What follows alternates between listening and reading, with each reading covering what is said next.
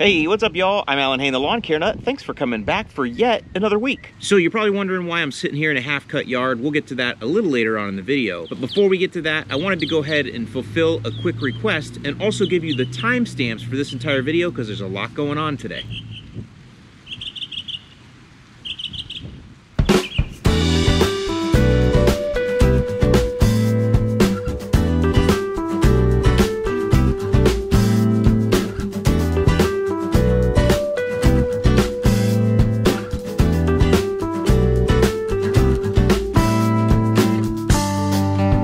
Hey Cletus, if you want the best infield ever, please call me.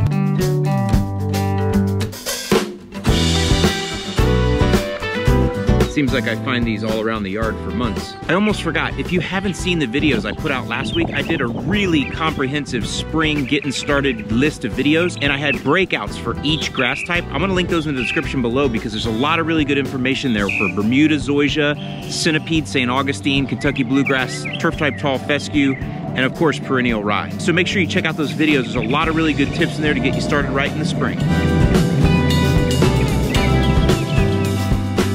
Okay, so you folks with bahia, I know I owe you some content. So I've actually come out here to the largest bahia field that I know.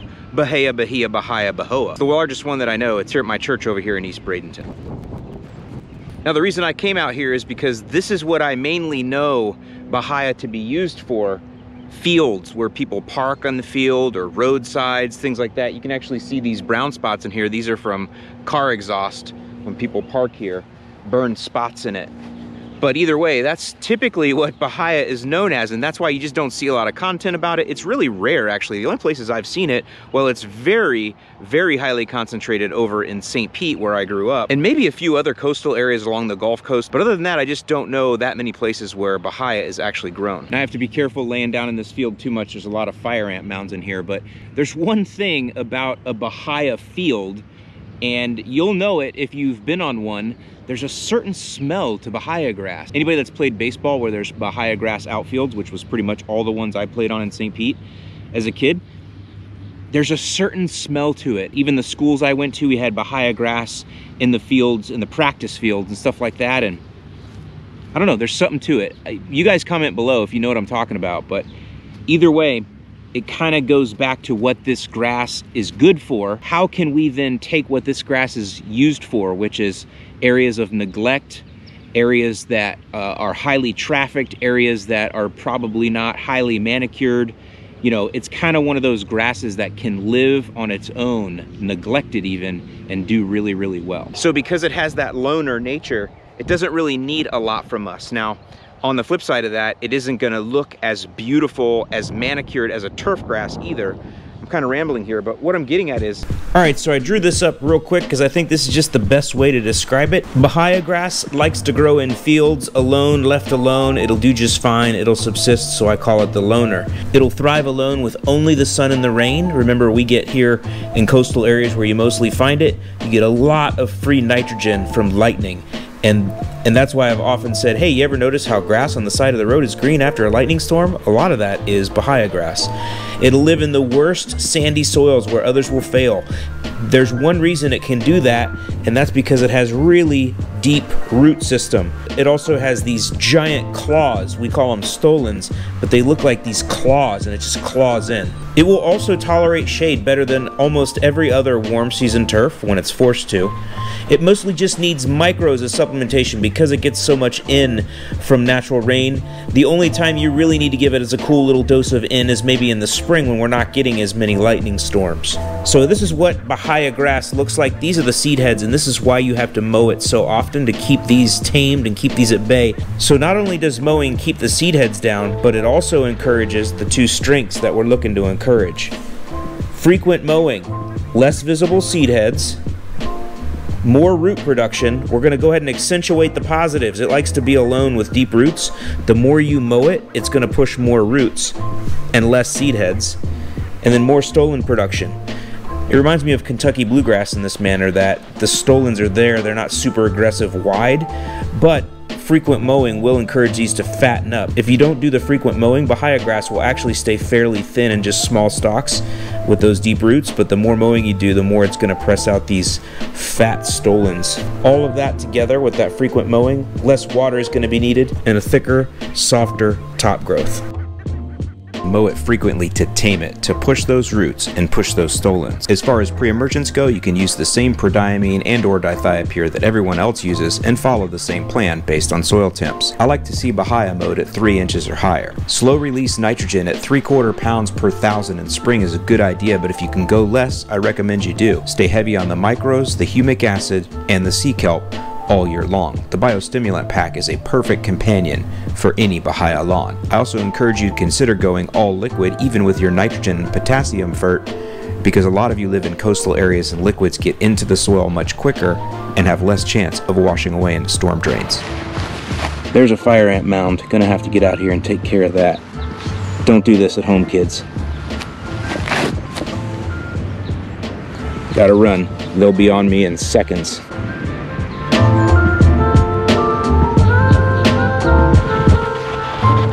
If you're looking for a good weed control, you can use the same image for southern lawns that I recommend for all warm season turf. This will work great. Maybe a little bit of damage to your bahia. Just make sure it's under 85 degrees when you apply it. This is the ready to spray version right here, so you can just hose this down, because bahia is susceptible to weeds because it does tend to be a little thin coming out of the winter. So pick this up, it's cheap and it works great. No way, it's gotta be too early. These are called love bugs, and nobody loves them. Yeah, broke up that marriage.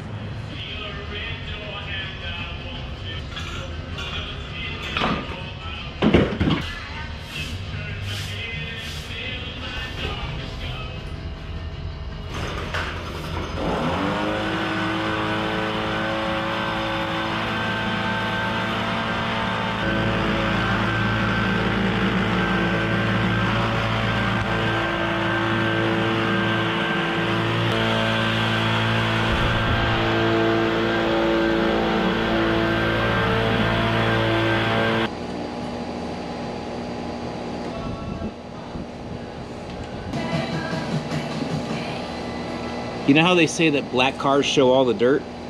Well, it's the same for black lawnmowers. It just requires a little more commitment, that's all. No worries. Bahia grass.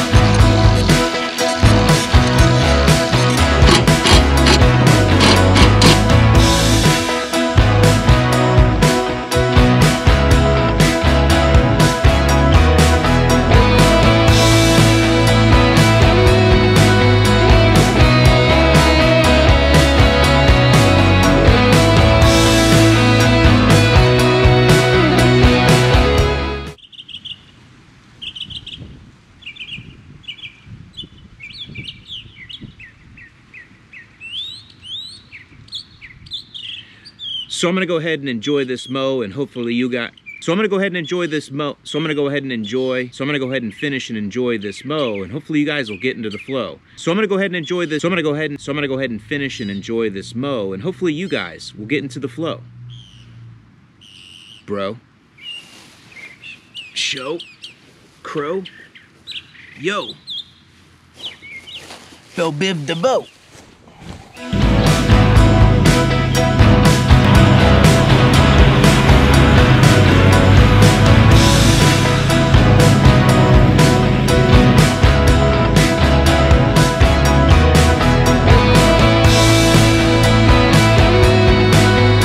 May as well get a quick look at it.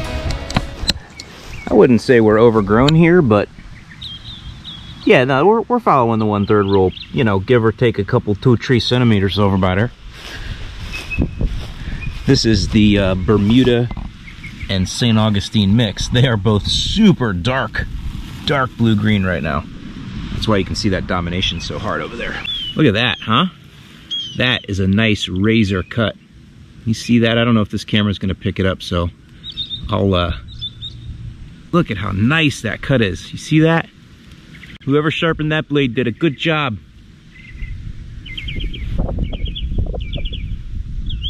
Yeah, this is I'm gonna hold out for final review when I get some more experience with the machine. I just like to kind of talk you through different segments as I go, but real happy so far.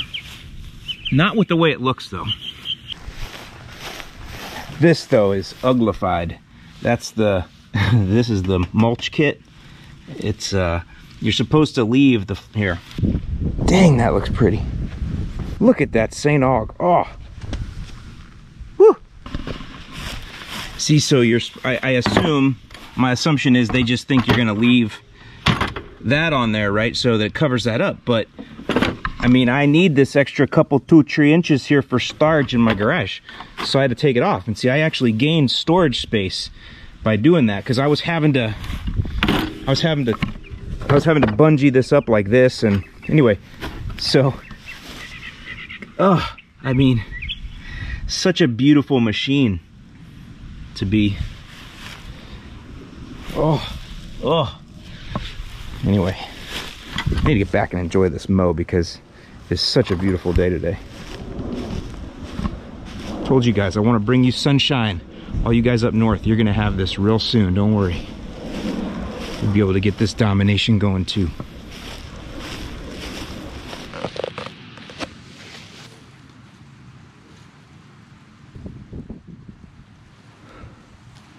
How you doing? Good, how you doing? Good. Just shooting YouTube videos, don't worry. Okay. No lawnmowers being harmed here. Your grass looks awesome. I love it. Thank you.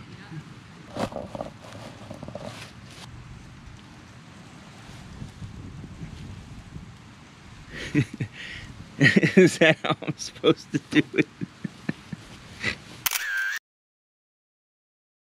I know I said I was going to reserve judgment, but overall cut quality actually seems to be better with the mulch kit on than it was with the side discharge. And that would make sense because of the wedges. So listen, the biggest thing that I get is every time I bring this out is people will say, I thought you preferred to walk. I thought you never said you'd ride. I don't know if I ever said never, but I definitely said I definitely preferred to walk. And one thing that the people that ask me that question have forgotten is the name of this channel. You see, because I'm the lawn care nut, not only do I prefer to walk, I also prefer to ride, both in the same day.